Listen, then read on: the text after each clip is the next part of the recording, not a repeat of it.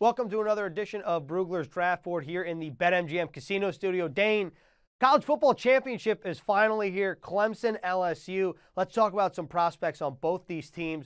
Let's start things off by talking about Clemson and their running back, Travis Etienne. Seems to be one of the biggest home run hitters in his class. It's a great way to put it. And an interesting wrinkle in this game is Etienne is from a small town in Louisiana. And so he's a rare case of the big recruit spurning LSU, signing outside of the SEC, and now he's got a chance to face his hometown program. You could say that he's almost a better athlete than running back right now because you love his speed. You love the elusive qualities that make him productive, especially in the open field.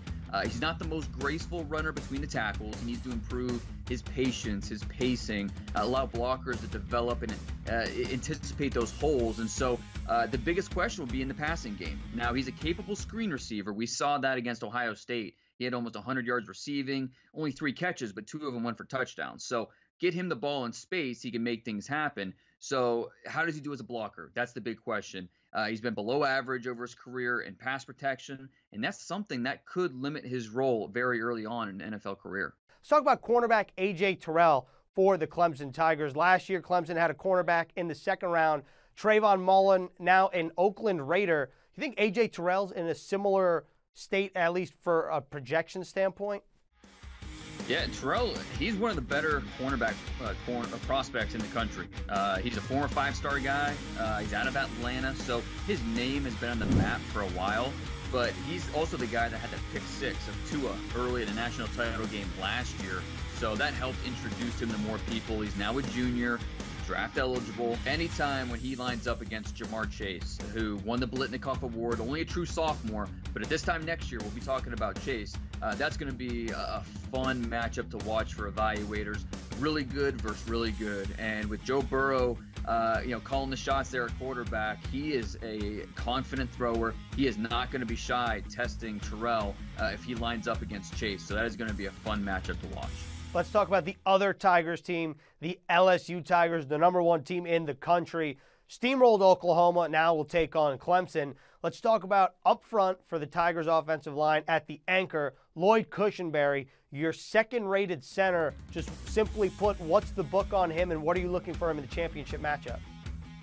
Cushenberry is one of the more underrated prospects in the country. I don't think he receives nearly enough love. A redshirt junior who I expect to declare. He's been the key piece to LSU's offensive line this year. And this is an offensive line that has kept Joe Burrow upright. They've won the Joe Moore Award as the nation's top offensive line. They've done a nice job in the ground game, giving Edwards-Helaire room to make plays. He makes a lot of the line calls. He makes sure everyone's doing their job. So that's why he is in the conversation to be the first center drafted if he doesn't indeed declare. Switch sides of the ball again. The LSU Tigers defense. We've talked about edge K'Lavon Chaisson before. But what have you seen from him so far this season, and what are you looking from him in the championship game? He's an offensive tackle's nightmare because he stresses out blockers with his athleticism, and it's the threat of speed that makes him a problem. The production is good, not great this season, 6.5 sacks. Typically you expect more from a player with his type of ability, but the tape shows a player who routinely affects the pocket, and he does it in different ways. I mean, there's no question.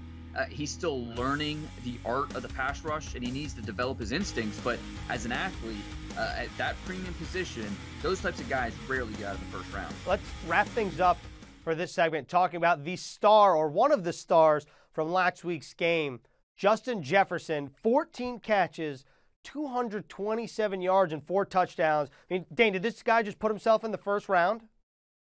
Well, anyone who didn't know about Jefferson before the semifinal game, they definitely do now. And I think all of those stats that you mentioned, I think all were in the first half, or at least most were in the first half. I mean, just ridiculous. He's now over 100 catches on the season. He's got 18 touchdowns.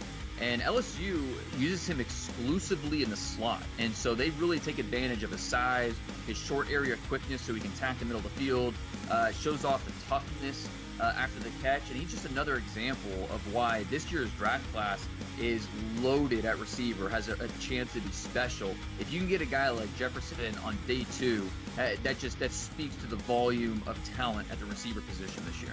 What do you think about the matchup between Trevor Lawrence and Joe Burrow? We didn't talk about either of these guys in terms of prospects, but what do you think about the matchup in the college football playoff and the championship game? And what do you think about the overall matchup in the final game in college football this season?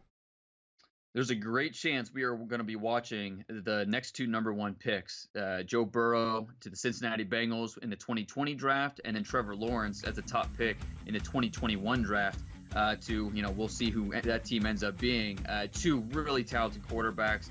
Joe Burrow is the more polished guy, more seasoned. I mean, he's a couple years older. That's expected. Trevor Lawrence is the young gun, and we saw what he could do with his legs. And so how will LSU game plan to stop him on the ground? Is that going to open up things for ETN on the outside? That'll be an interesting part of this matchup. It's going to be really fun to watch these 2 teams go at it.